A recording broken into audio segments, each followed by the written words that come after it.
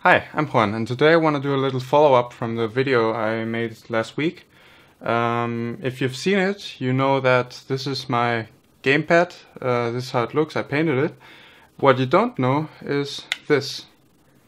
It has a different color. I changed the LEDs. Now it's orange.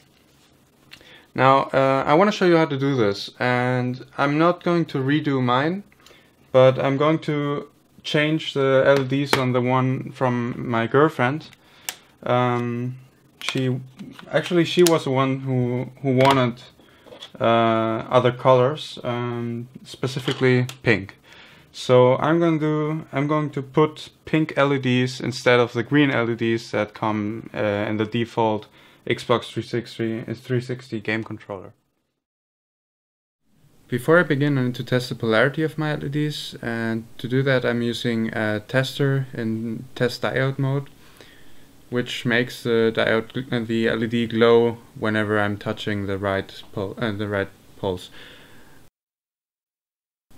Once I've done that, I need to turn it around and check the other side of the LED, which usually has a marking.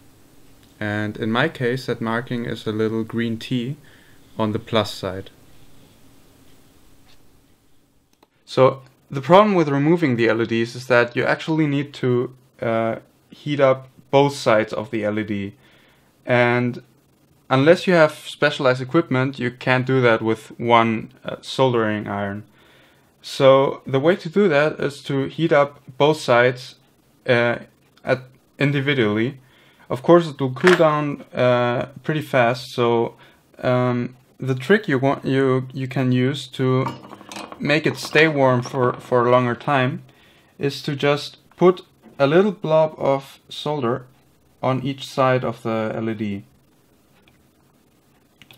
and that solder will keep each side of the LED warm for long enough that you can just remove the LED, like I did here. Now you need to remove the excess solder, and to do that just swipe over the soldering iron over these blobs and try to get as much solder as possible from it. These little marks here, these white marks, are on the minus side of the LED. So for me that's just around like this. So I need to put my LED like this on the board, and once it's there, I just need to heat up the solder a bit, touching the LED, and then that's there. Or not.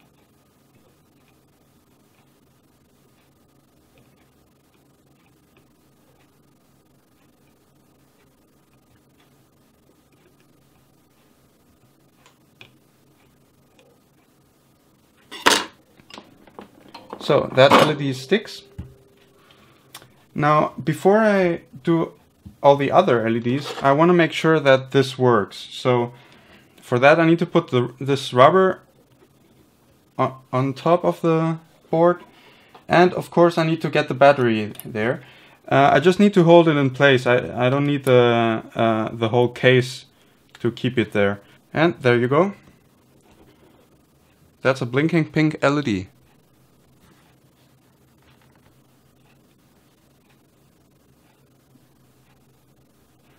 So now that I know that these LEDs work, I just need to get on with the rest of them.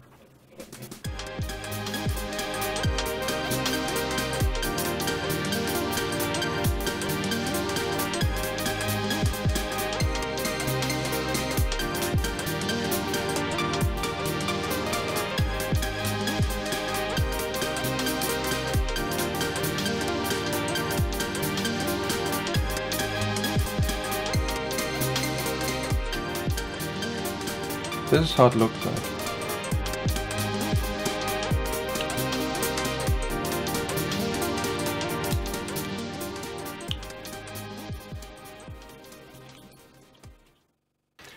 Well, I hope you enjoyed the tutorial. Thanks for watching.